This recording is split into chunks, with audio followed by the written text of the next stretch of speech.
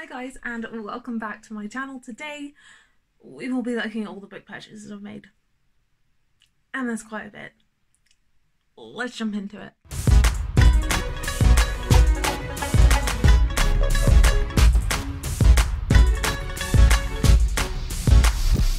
Right guys, so these will be all the books that I've kind of counted towards my acquisitions for the beginning of the year. A lot of them I got a book token for Christmas. Some of them are Christmas presents, all that kind of jazz, and some of them I just treated myself to because why not? We're in another lockdown and I don't have very much to do. So yeah. The first book I have is The Muse by Jessie Burton. This was a part of my Secret Santa book swap I did, and yeah, this is what they sent me. I kind of just asked them to send me their favourite book. I told them what I liked, but I just asked for their favourite, and this is what they sent me. First, can we talk about how beautiful this cover is? It's gorgeous. I love it. But also, I have no clue what it's about. Shall we find out together? On a hot July day in 1967, Odelle Bastian climbs the stone steps of the Skeleton Gallery in London, ready for her luck to change. She has been employed as a typist by the glamorous and enigmatic, that's a hard word for me this morning, Marjorie Quick, who unlocks potential Odelle didn't realise she had. That was a sleepy sound. When the last masterpiece arrives at the gallery, Quick seems to know more than she is prepared to reveal, and Odelle is determined to unravel the truth. The painting's secret history lies in 1936, a larger house in rural Spain, where Olive Schloss, the daughter of a renowned art dealer, is harbouring ambitions of her own. Into this fragile paradise come two strangers who overturn the Schloss family with explosive and devastating consequences. This is hard to say. But yeah, it sounds like we followed two timelines. We've got a bit of mystery, we've got a bit of love, we've got a bit of spice. I don't know. But it sounds good. I'm interested in reading this. Hopefully it's got a touch of magic, touch of fantasy. Who knows? But can we just talk about... The book is beautiful. I found this cute little second-hand shop and we were the only ones in there, and it was great. Of course, before lockdown and tears and the world went to chaos.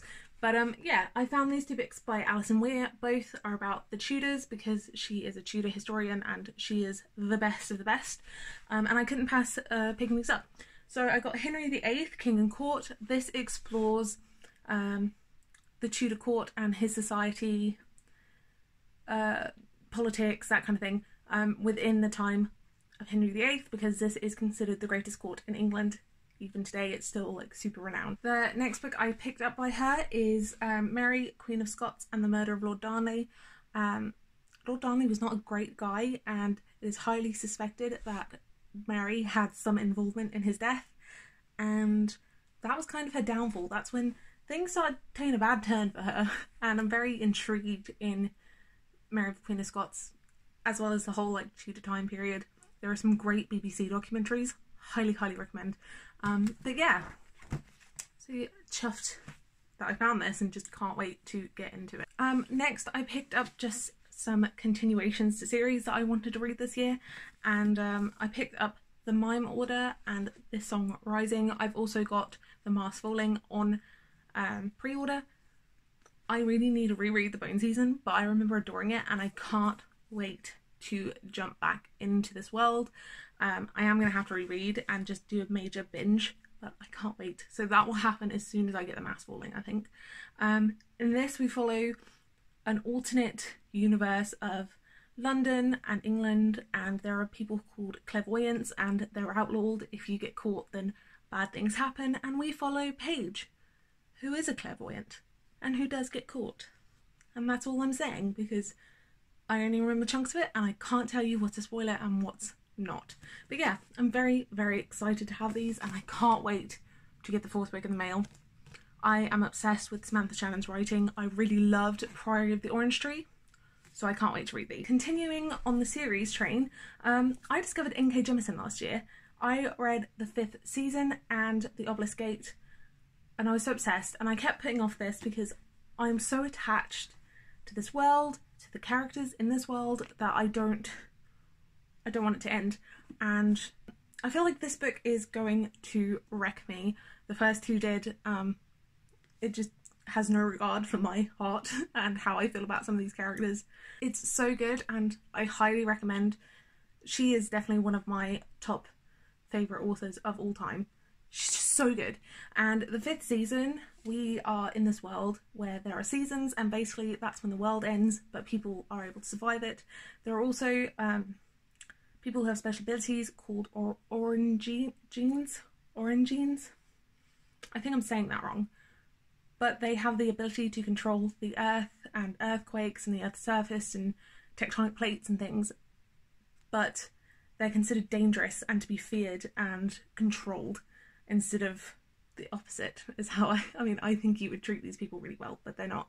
And so we follow 3 stories and it's just so good. I can't sing her praises enough, and you'll see what I've done here in a minute. But the next series I want to continue is The Kingdom of Copper by S.A. Chakraborty.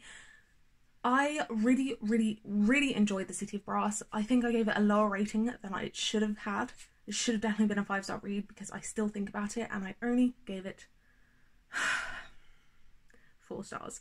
I do need to reread it because at that time we had some things happen in our life, and I think it skewed how I was feeling about just things in general. So there are books that I read during that time frame I'm going to give a second chance. The City of Brass being one of them, and then I'm going to continue on with this. I would have bought the 3rd book, but it's not out in paperback yet. But I can't wait. In this, in the first book, we follow a con artist called Nahiri, and she discovers that there are things that are magical and gets whisked away. It's very good. Really, really liked it. I've also decided to read more of Murakami. Last year I read 1Q84 as well as The Colorist Tezukuri Tazaki. I enjoyed both of those. The Colorist Tezukuri Tazaki is another one I think I would rate higher. I gave it 4. I can't stop thinking about it. It probably means it's a 5-star read for me. So yeah, I like his writing. It's a bit of weird, it's a bit of fun. I enjoy them. And so I picked up Kafka on the Shore because everyone talks about this, and all I know, it's about a man who tracks lost cats and a boy named Kafka who runs away, and somehow their stories meet. His stories are magical and weird and just good. And then I picked up this one on a whim because it sounded really interesting, and it's After Dark. It's about this girl whose sister lies in a dark sleep, and weird things that happen at night. And it just says, strange nocturnal happenings or the trick of the night. Eyes mark the shape of the city. So it's a short book. I'm hoping it's weird and wacky and magical and just good. That's all I can say about Murakami, is that his books just hold something. Just do something to me that I enjoy. Although he does talk about boobs and nipples a lot. 2 that I picked up are thrillers. One of them I would call a gothic horror, which I have adored, and that is Laura Purcell's Bone China.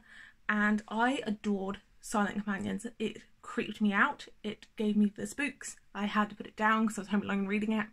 But Chef's Kiss, so good. It's one of my favourite books of all time. And this, we follow a man and his daughter after their family has been like ravaged completely with consumption and left them just grief stricken. And something happens. They move to the coast, and 40 years later, a nurse comes and works for Miss Pinecroft, who is now partially paralysed and mute because of something that's happened, and scary things start to happen. And yeah, that's all I want to know. It sounds good. If it's anywhere close to Silent Companions, I will be so happy. And then I picked up this, The Chestnut Man. This has been on my radar for a long time, and again I just put it off, and I was like, no more, pick it up, because I think I'm gonna love it. And that's because I read this book and I enjoyed it so much. It's kind of a Scandi detective Nordic vibe. I'm into it. I like those kind of like mystery detective novels. They're my new favourite thing. New kind of favourite thing. And in this we follow a neighbourhood in Copenhagen where a woman is found brutally murdered, and like her hand is missing, and he leaves a calling card, which is a doll made out of chestnuts. And it's like a detective thriller, and I'm excited. I want to be creeped out. Does this require any explanation? I just want to read it all of N.K. Jemisin. That's my life goal. I bought this because I was trying to buy the book separately and I couldn't find the last book. So this is a bind-up of The 100,000 Kingdoms, The Broken Kingdoms, The Kingdom of God, and The Awakened Kingdom. So, yeah. I'm excited. And it's about a girl who finds out she's related to gods and gets thrown in this, like, competition to rule. That's all I know. And that's all I want to know. And I'm fine with that. But yeah, for whatever reason, I could not find The Kingdom of Gods anywhere. And you can't find this most places. If you go on eBay and look at Blackwell's Oxford and not just Blackwell's online, you can find it. And it came from Oxford, Blackwell's store. Pro tip. I'm excited. It's huge and it's floppy and it gives me such joy. And then for Christmas, my mum got me Catwoman, but I'm not sure where I place that, by Sarah J Maas. I'm excited to read this. I actually really like Sarah J Maas's writing, and in this we follow the story of how Catwoman became Catwoman. Intrigued. I'm not sure how I'm going to feel about it, but looking forward to it. And she also, I guess my parents, they both got me this, but they also got me The Latecomers by Helen Klein Ross. I'm not quite sure what this is about. I know it's a historical fiction set in 1908. It says, a deeply moving family drama about a young Irish immigrant, an ancestral home in New England, and a dark secret that lay hidden in its walls for generations. So yeah, excited. There we go. I feel like I've rambled for forever. I did some damage. I also bought some Kindle books, but you will see a video about what's on my Kindle and we will talk about that there. Anyway, enough of me. I hope you're having a good week. I hope you're staying happy, safe and healthy, and I will see you soon in another video. Bye guys!